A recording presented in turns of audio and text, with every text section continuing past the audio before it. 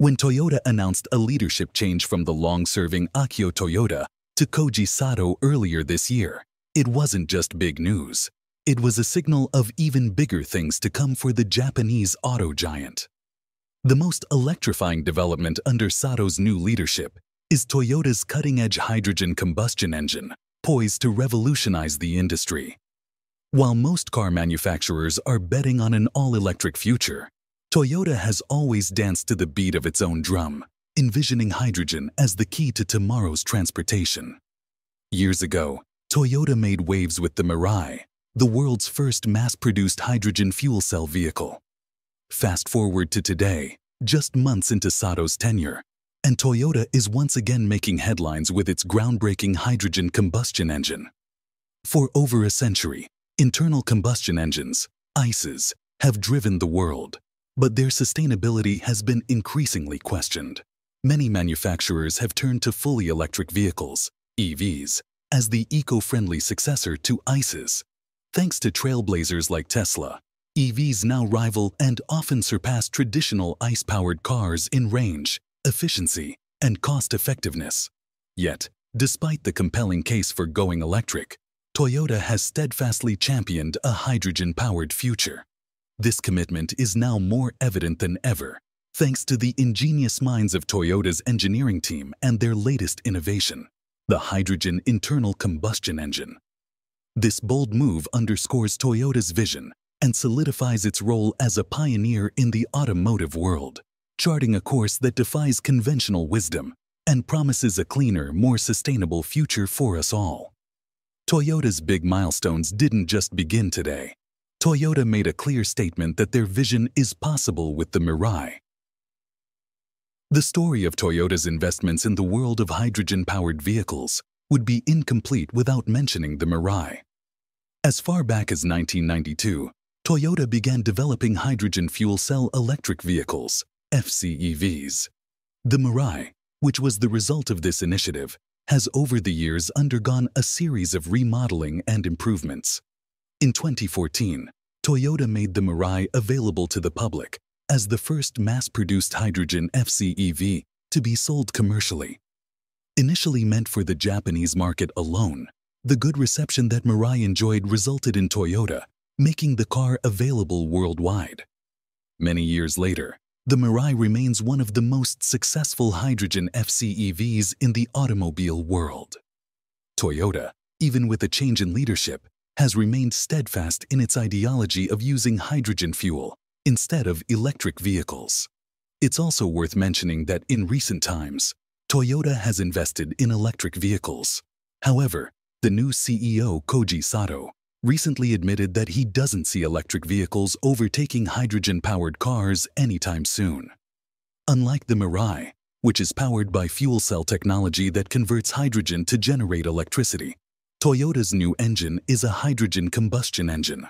The H2 internal combustion engine, often referred to as H2 ICE, was recently unveiled as the powertrain for the new Corolla H2 Cross prototype. Still in the early stages, it's safe to say that this new engine changes everything. For starters, it's expected to change how vehicle manufacturers approach the use of hydrogen fuel to power vehicles. The company has shown that fuel cells are not the only way hydrogen can be used to power automobiles. Internal combustion engines provide an equally viable zero-emission option. Toyota's GR Corolla H2 Cross prototype, which is inspired by the GR Corolla, is an attempt by Toyota to merge the handling of the GR Corolla with the environmental friendliness of the hydrogen engine. The car is powered by a turbocharged 1.6-liter three-cylinder hydrogen combustion engine, capable of producing 300 horsepower. It's an all-wheel drive vehicle with variable torque distribution and uses a 6-speed intelligent manual transmission. The H2 internal combustion engine is also used in Toyota Corolla Sport race cars. The hydrogen-powered Toyota GR Corolla H2 made its racing debut in 2021 at the Super Taikyu Series endurance races in Japan. Since its debut, the engine's performance has been improved considerably to levels similar to those of gasoline engines, with better power and torque and a faster refueling time. The driving range for a single refill has also been improved by about 20%. That's quite some competition with traditional ICEs. But just how does Toyota's new engine operate? The operation of the hydrogen internal combustion engine is similar to that of an engine run on compressed natural gas. However, in the case of the hydrogen engine, a bigger and thicker tank is required to keep the hydrogen gas in. Toyota's system is a bit different, given the fact that it includes a small battery, essentially making it a hybrid. This helps reduce the emission of nitrogen oxides into the environment and improves fuel economy.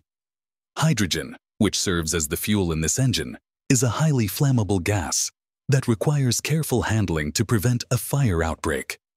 Hardened valves, valve seats, and connecting rods are also necessary, since they'll transport gas and not liquid.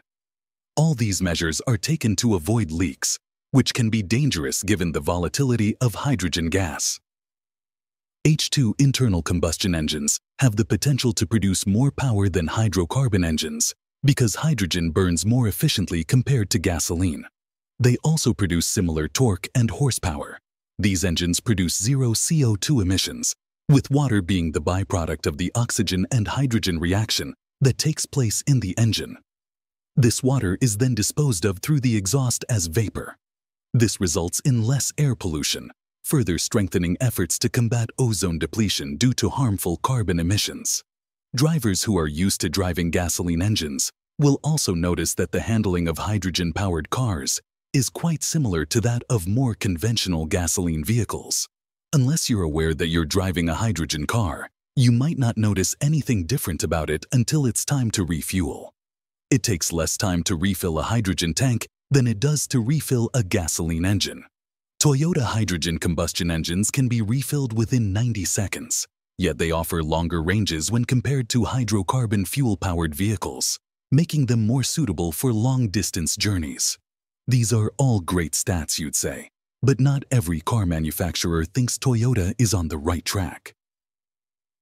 In a 2019 interview, Elon Musk referred to hydrogen fuel cells as mind-bogglingly stupid.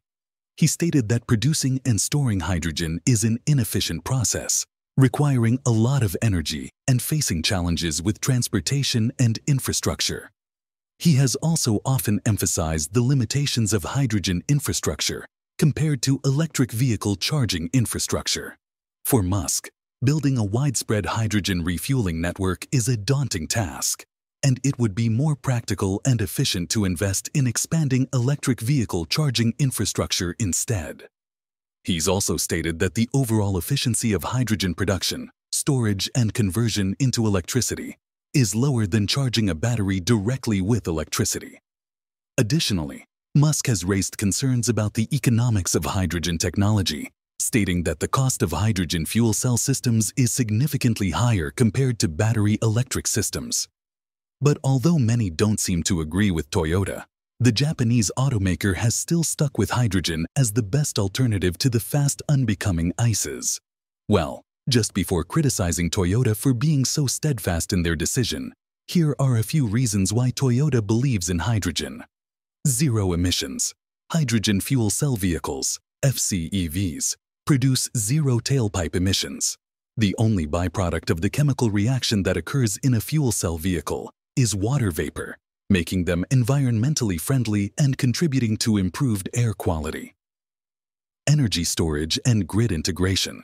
Hydrogen can serve as a form of energy storage, allowing for the integration of renewable energy sources like wind and solar into the energy system. Excess renewable energy can be used to produce hydrogen through processes like electrolysis, and this stored hydrogen